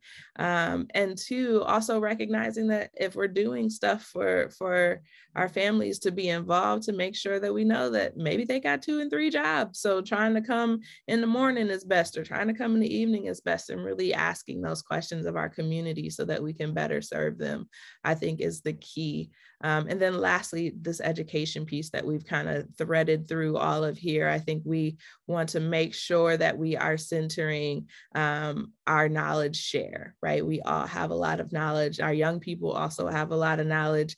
And I'm thinking about, even just having some mentorships for those folks who have disabilities, or maybe technology is not your thing. Partner with some of these young people. That was one of my favorite things to do as a youth, was to show somebody how to use something. So, I think we have some opportunities here that we can definitely use and hopefully engage our young people to feel like they belong in our society, because if we continue to put them as outcasts, they're going to continue to tear stuff up. And so that is a known fact for generations. So I want to open back up. I know I asked you all, if you in the audience had some additional questions, please ask your questions while we are here.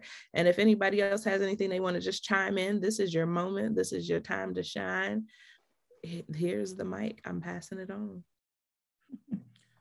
Reverend Ray, I just want to ask a question, because I won't call him a friend, but a Jewish colleague of mine said to me, he said, Reverend Ray, y'all try to have all these mentor programs and these youth programs, and really they just like mini Boyd's towns. He said, because it don't go anywhere. He said, what? I say, well, what's the difference with you all? He said, well, we control our culture. He said, that's what you have to do. You all, he said, he said, our Jewish kids, when the time they born, they know what's expected of us. And I asked a Latino friend of mine, he said, well, the same thing. Those cultures, they know what's expected of them. Yeah, they're still taught, but they know they carry themselves a certain way. He said, with you all, like, sorry to keep going back to Black people. He said, with you all, y'all don't have an expectation. The way he said, when I hear the jokes about the Black jokes y'all make, you'll say about, yeah, your mama would knock you out if you did this and stuff like that. And he said, but you all don't have a sense of a culture. I know your culture was taken from you. I know, your language was taken from you, and your money, all that. He said, but you all don't have a sense of culture. He said, a Jewish kid know, from the time he's born, what's going to happen and what direction he's going to go, and also, I don't know how we create the culture.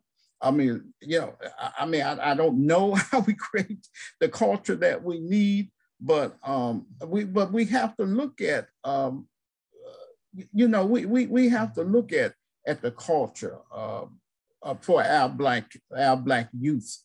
Like, what's expected of them? I mean, do they have like a rallying point or something like that, or whatever? I mean, that's how they can get caught up in these gangs and all this kind of stuff, because they want to belong somewhere. So I struggle with that. I don't know what the culture is.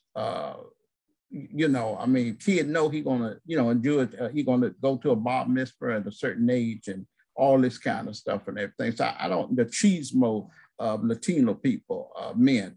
So I don't know, but it's a culture. It's a culture we got to create. Like Arthur Ashe said, he was a race man, and he tried to exhibit that. It never caught on, I don't think.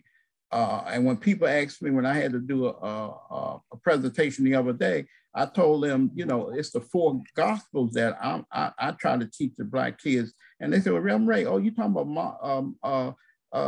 Matthew? Matthew? I say, no, I'm talking about Malcolm X. I'm talking about Martin Luther King, Mandela, and Marcus Garvey. I mean, you notice when Marcus Garvey, at one time, Marcus Garvey in the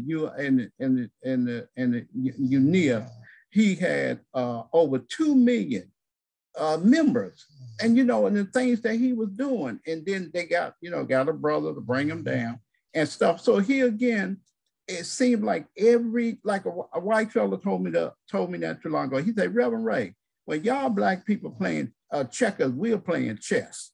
Okay, so it seems like every time we get to a certain point, they pull a rug from under us. And I just don't know, what we need to do as leaders. At one time we could count 10 leaders on our hands. Right now, who is a popular leader that we can really point to and say, oh, 3 or 4 leaders? We don't even have that anymore. So there's just a number of things we got to get together and work on. And I'll leave it there.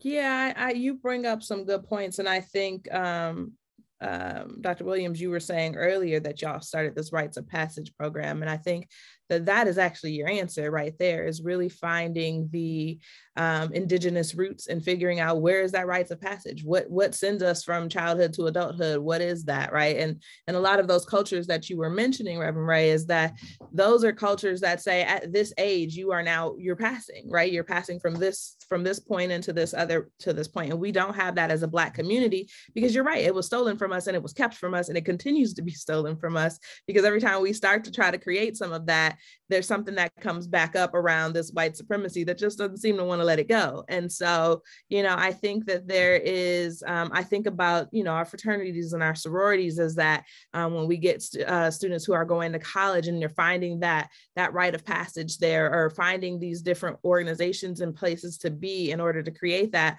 but not all of our youth have that access. So how do we bring that directly to the community without, as I think, Camille, you were saying, putting these stipulations on it, where you have to have the 2.0, or you have to have this, how are we opening it up to all of our young people and letting them know that they are just as valued and just as important as the next person, regardless of what their situation is. And I think that is the work that's going to be ongoing, and it's going to take something of everybody to show up and do that, because our society has demonized particularly our Black boys so much, right? Which is also why I even struggle to have a conversation on how do we stop the crime with our youth, because we're demonizing them once again. It's not the crime in our youth. Our youth are fighting for their lives right now. And so, at the end of the day, we need to start looking again from that wellness perspective and saying, how can we continue to uplift them? What services, what things do they need in order to think about how they can show up in a world that has not given them anything and is continuously taking everything away? And so it is a struggle, y'all. We got some work to do, but I do think that if we continue to come together and continue to provide these resources and really do that groundwork where we're going directly to the young people, we can do it. Because I've seen it happen, and I've watched and witnessed a lot of young people who may not have had all of the opportunities, but because someone believed in them, were able to show up and do what they needed. And so that is, as a therapist, I always say it just takes one healthy adult, right? It takes one person in your life to show up and do that for you. But if everybody is dead or in jail, who's that person, right? And so as a community, we do need to stand up and support all the young people who don't have someone standing in the gap for them and really do that work. So thank you for bringing those up, because those are some things that are near and dear to my heart for sure. I'm going to go ahead and open it. And Darren, yes, I'm still going to share your sheet that you sent, but it looks like that I can send it to Lewis and she can send it out. Can I add something real quick about the culture piece? Hey, cool. And I wanted to just kind of emphasize, I think most of us actually know the importance of, well, I'm gonna say most of us, many of us know the importance of culture, because that culture piece is what we talked about earlier in terms of consciousness. And so when we have these programs that talk about the importance of culture, African culture and so forth, as I stated before, if that's not important to the parents, then it's still difficult. And I keep going back to the parents, and I'm not talking, I know that there are I'm more than just parents and guardians and so forth. What I've witnessed in terms of what I was talking about earlier, having a meeting with the parents, the meeting was actually right after the program ended. We would have parents or guardians come pick up their children and not stay and go home. So we're not really talking about transportation issues. We're not talking about time issues and so forth. And I've seen this time and time again. If it's not supported or reinforced at home, and it's just a thing at school, and that's where it becomes something separate. And what we're talking about is changing people's paradigms, people's lifestyle, their way of thinking, and not just something that happens 2 days out of a week for 2 hours.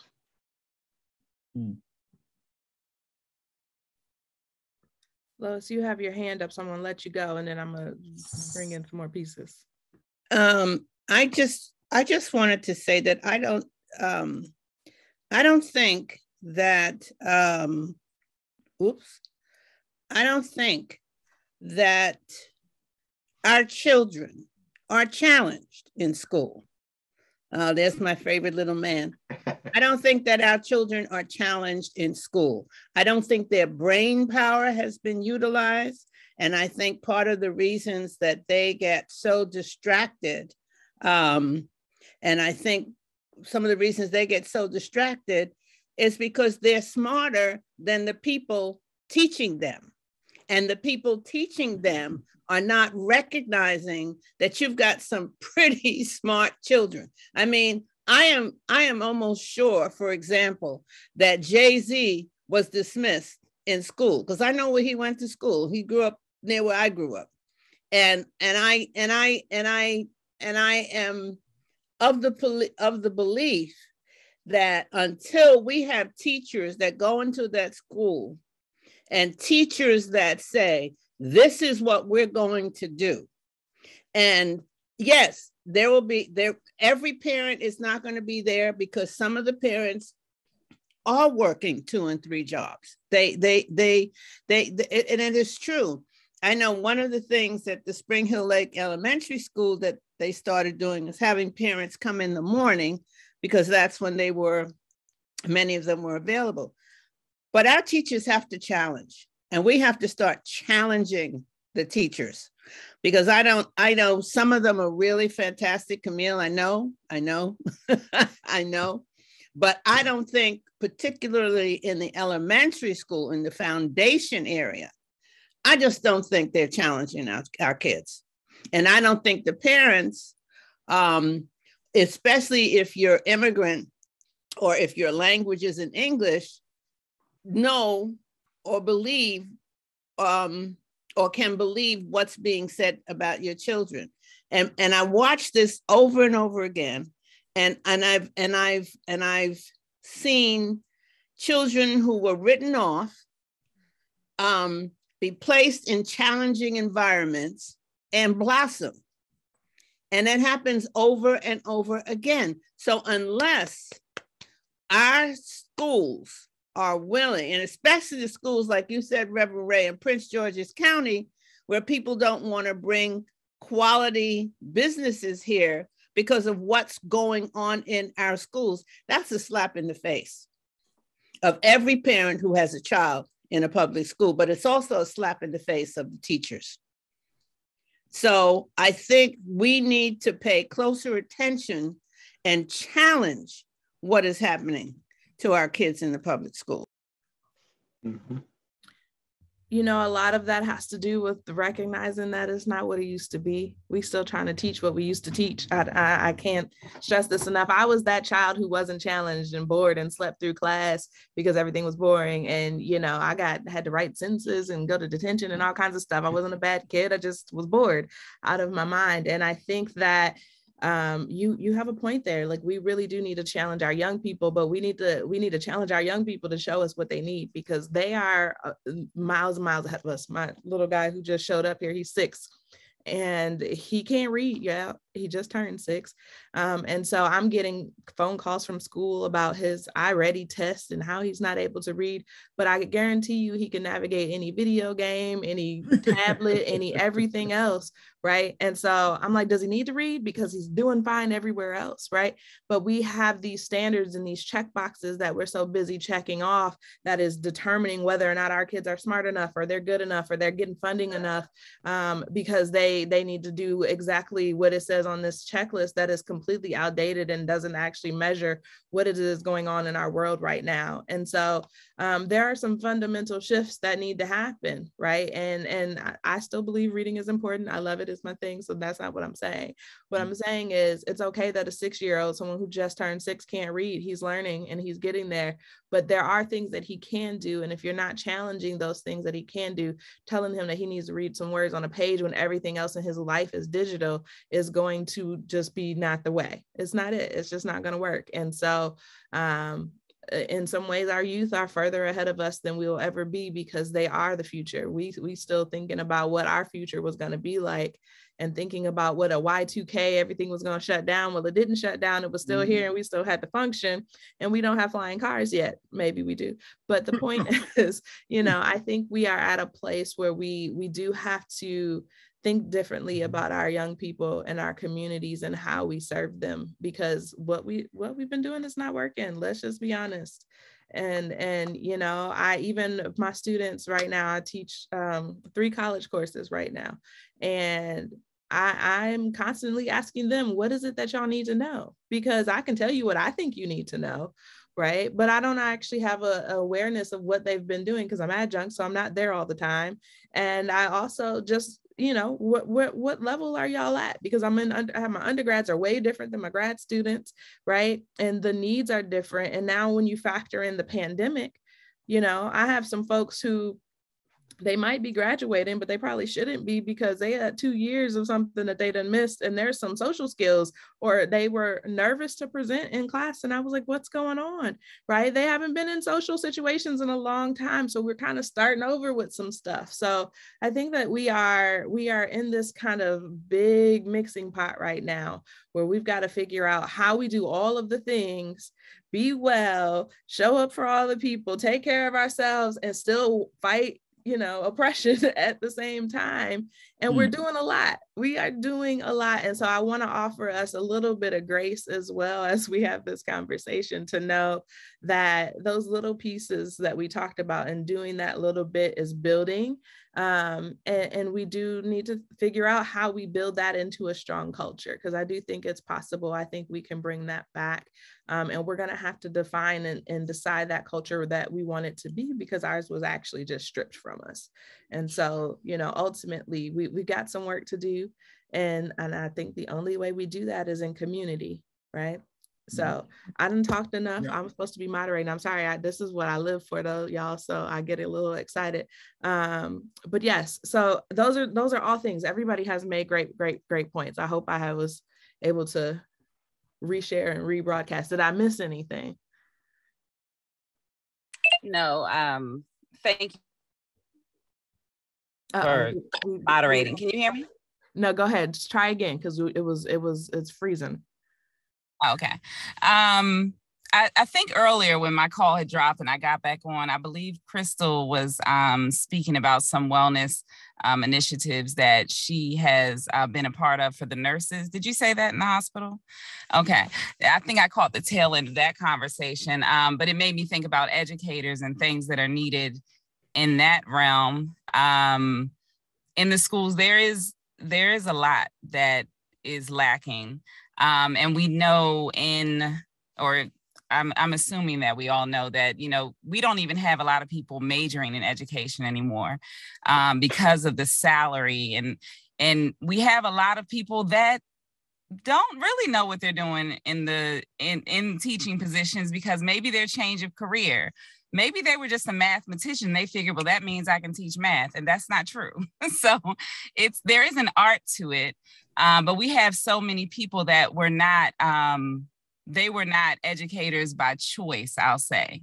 Okay, so it changes the whole dynamic. And then now we don't even have substitutes. So we have teachers that don't get breaks. And then what happens is they're irritated. And, you know, I don't feel that every child that comes in that building probably meets an adult that just smiles and says good morning, and just so many pieces. I mean, it's sad. It's sad. And I'm not sure where we're going or what's going to happen or what's going to be the remedy. And even having, we have a lot of summer programs that I know will be offered again this summer to supposedly, you know, fill the gap.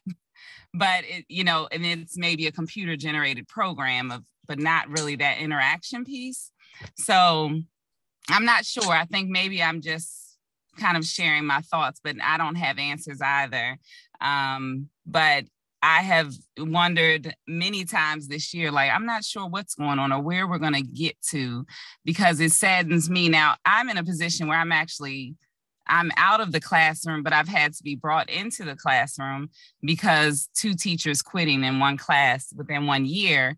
But I volunteered to go in because these students, every time someone went in to cover, they said, oh, these are bad students. They're out of control. They're this, they're that. And I'm like, well, if that's how you see it, they can feel your energy when you go in there. And of course, they haven't had any consistency this year. And so I took over that class, and it's been fine. I mean, it's only been a few weeks now, but I told the principal, I'm gonna stay in here all year because they need it, you know, and this is for a reading class. But I wanted them, as soon as I came in, I come in with, you know, positive affirmations. And guess what? They haven't been a problem for me. Yeah, they're active sometimes. And maybe I give them a minute to just be active.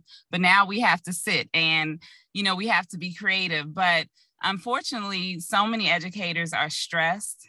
It's hard for them to just smile sometimes, you know, and maybe we need more wellness centers. Like I heard, you know, Crystal, that she's putting in place for nurses. I don't know. I just wanted to share that just from being like in that grind every day. I see many teachers doing a great job and they're trying. Are we meeting the mark? I can't say that we're meeting the mark every day, but you know, I just wanted to share my thought. Thank you for that.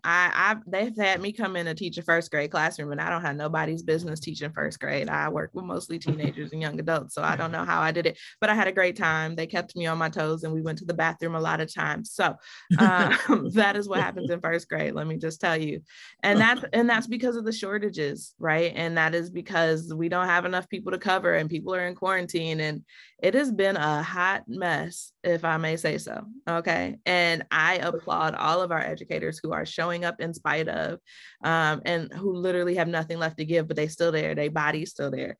They might not be mentally there, but their bodies are still there, and they holding down these classrooms. And so it is tough. And I think that we owe a great gratitude to the many, I call them my frontline workers. I work in education, so they're my frontline workers. I know my nurses have been working hard too, but let me just tell you how these educators are showing up and feeding kids who haven't had breakfast, showing up and making sure that kids got what they need and are just basic stuff, right? And so I think that is the other key, is that we need to figure out how to fund. Right. You mentioned these salaries, but we need to not only fund our teachers, we need to fund our schools, and they shouldn't have to decide between art supplies and face masks and sanitizer, you know, and that's kind of just where we've been. And I think that is going to be a detriment for us in the future as a society, not even just as a Black people, but as a society as a whole, because we've got a bunch of young people who didn't have their basic needs met, who are going to be our future leaders. And they're going to remember. Let me just be clear. So I think we've got some work to do there too, to make sure that we are supporting our educators and our young people as well. And I like that idea of these wellness spots that y'all have with the massage chairs and all that. I mean, we need to figure out how we can just replicate that in lots of different spaces. I don't know if it's a case study or what, but we definitely need to figure it out. I think that we're so focused and heavily driven by teaching content that, you know, traditionally from an African-centered perspective, it was character that was most important. And so we focused or emphasized character and integrity with our students and community and just some basic values. And that other stuff would take care of itself in the end. Math would take care of itself, reading would take care of itself. If we're able to, and then also control, right? So teachers want to come into a classroom and control a student's every move. Sometimes we just have to, as someone said, just allow them to be. And then we can come back to reading after you have let this energy out, because our students, they have a verb, they have a rhythm, they need movement. That's how we learn, and we don't emphasize that. We don't take advantage of that. We put them in a box with these 4 walls, and we need your attention. And if we don't, then we diagnose you.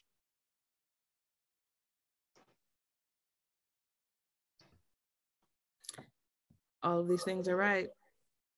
All of these things are true. And the key to that is that relationship, right? Absolutely. Oh, that's it. And, you know, it made me think about when you said that, you know, this influx of social emotional learning, and all that really is getting back to the basics of what is the character, how are you showing up, who's showing up for you. And we like to put all these fancy terms on it. We like to check all these boxes, but the reality is, if we get back to those basics of just being human and holding it into the things that we've always known to be true, right? And that rhythm and that drumming, and just knowing that there's a flow and an ebb that happens. And you know, the whole world is our teacher. Why we got to be in one little room and sit down and be quiet and line up and yes, I'm here for the liberation of our education, y'all. I am. Mm-hmm. My daughter is elementary school, well, she's actually in her senior year. So she's an elementary ed major. She's doing her internship. And just to hear her stories every day about, there's so many things that they have to do outside of the classroom. And so that takes away from, you know, the teaching part, or, yeah. And then there's always changing. I remember when I was teaching, you know, depending on who was superintendent or principal, whatever, you know, it's like one program after another. There's never really any consistency. What, you wanted us to just let the teachers teach? Right. That's foolish, right? That's foolish. Oh, one day I have a dream, right? Well, y'all, we only have a few more minutes left. I want to see if our audience has any more questions. I see that we had some folks in here talking about the parents and making sure that they are involved, and how we work to help even change their mindsets, because we got to also remember that many of our parents didn't have what we're asking them to give. And so they might need exactly what we're trying to give these young people too. We just got to figure out how to get it to them. So. Interns, we need interns. Send them from Bowie to Greenbelt Middle School. Okay. Absolutely. I actually might have some for you. At another school, we used to have Bowie State. This was in my, I think at Eisenhower and Laurel. But in Greenbelt, when we from University, I would love to see more HBCUs in there as well. I don't think I've seen Bowie in there at least for 5 years. So we need to do something about that.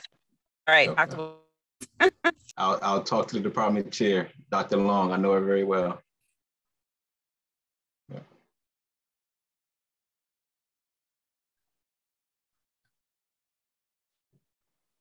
Well, Reverend Ray. Oh, go ahead, Reverend Ray. On education, me and my wife had to host a couple of Black History Month trivial, and it's amazing what we don't know about our old Black history.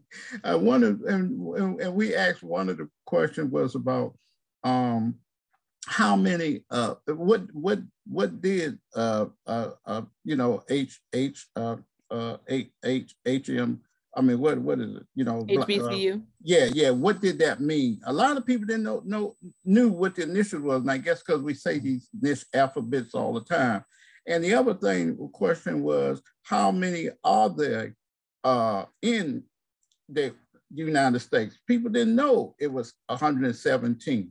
So there was a lot of history that we realized we didn't lost, you know, or we don't know about guard and, you know, and the traffic light. I mean, just a lot of things. I was just surprised that we just did not know. And I don't know if we not teaching it, but one of the things that the churches get mad with me about, that I tell every church that every Black church at least should have a Black history course, and they should have a course on finances.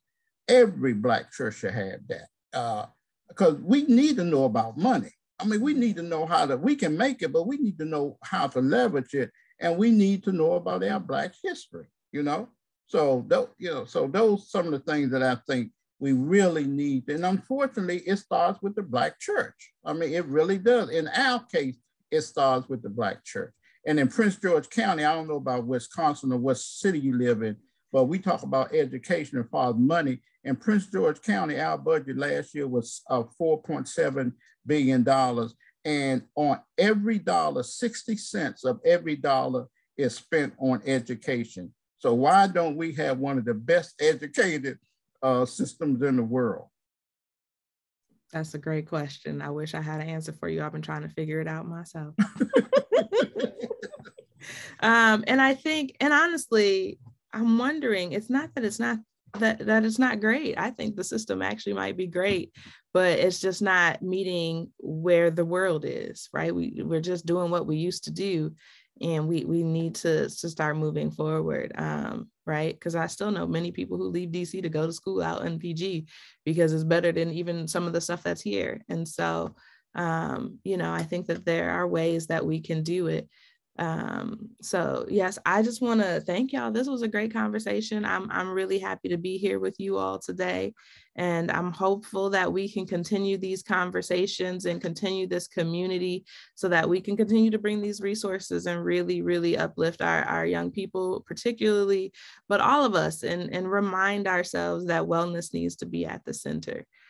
Because if we aren't well, we can't take care of anybody else. We can't pour from our empty cups. So we got to make sure that we are finding those things to keep us well. Thank you all, my lovely panelists. Y'all were wonderful. I appreciate your time and your energy today. And anybody I like to always close out with one word because that's just what I do. So if y'all just have one word that you'd like to share with us today, just to leave us with something to linger, and we'll go ahead and close out. My one word is Garveyism. Garveyism, all right now. My one word is hopefulness. Hopefulness, thank you. Patience. Patience. I'm gonna go with pride. Pride, yeah. My one word is excellence. Excellence, yes. Love. Love. Anybody else? All right, well, I'm gonna leave you with my one word. Robert said kindness. Kindness, thank you, thank you. I see it in the chat now, thank you. Mine is partnership. Partnership, yes. I'm gonna say collective, because I think we gotta do it all together. All right, well, thank y'all. Enjoy the rest of your weekend. Like I said, it was great hanging out with y'all today, and hopefully we can all stay connected. All right. Thank you. you. God bless. Thank you. Have a good night. It's a pleasure. Take care. Full speech.